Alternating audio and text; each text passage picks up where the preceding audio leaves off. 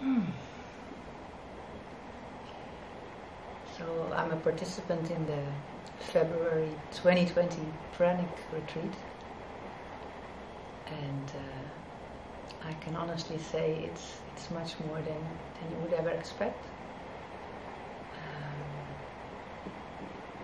It's the most transformative week I've ever been through, and I've been through a few. So